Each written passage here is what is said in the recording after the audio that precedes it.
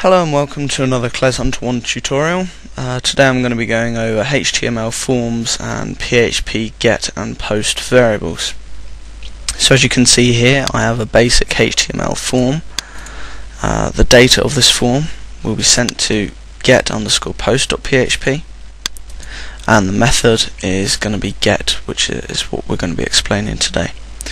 We have one text box called name and one submit button which doesn't have a name, and this is how it looks in a browser simply. Okay, onto our PHP page, which needs to be saved in our WAMP's www directory for it to be processed correctly. Also the HTML form page needs to be saved in the same directory for it to be able to pass the information properly. So in our get_post.php page, we are going to set a new variable called name, and this is where we're going to retrieve the get variable that was sent via the form. So we do $_GET, open square brackets.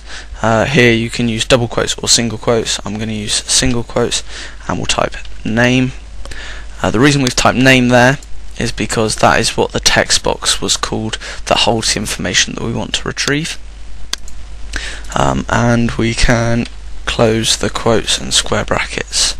Obviously just setting a variable isn't going to give us much of a result, so we are going to echo on the page as well. So echo name, and we'll save that.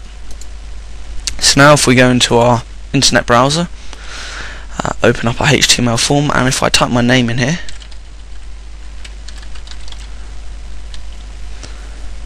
we click submit query, as you can see we have CLES Hunter 1 printed on the page, and up here in the URL bar you might have noticed that we have a question mark after the actual file name, and then name, which is the name of our form control, if you remember, with the value of CLES Hunter 1. Then that is printed on the page via our echo statement in our PHP file. So back to the PHP code. We can obviously do a few more things with this, so we could concatenate that into a sentence. So we could put welcome,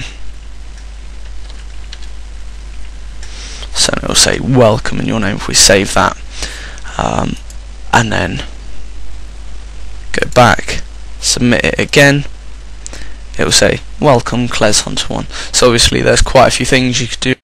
So that is the get variable. The get variable is where the variable is stored in the URL. So you could, for example, send this link to somebody and it would show exactly the same thing no matter who views the page.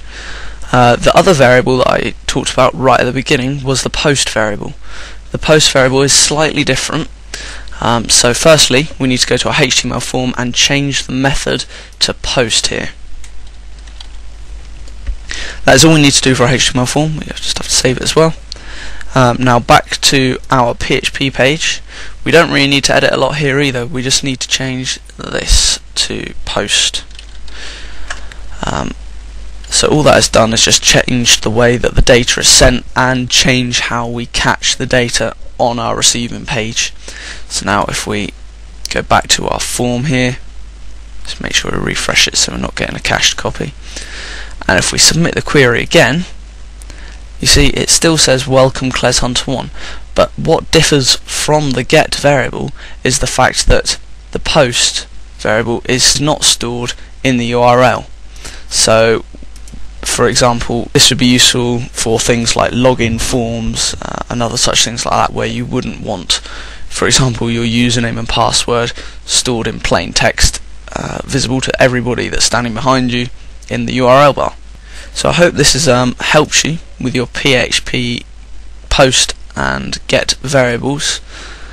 If you like my videos, please subscribe. I'll be going on to a few different more PHP topics soon.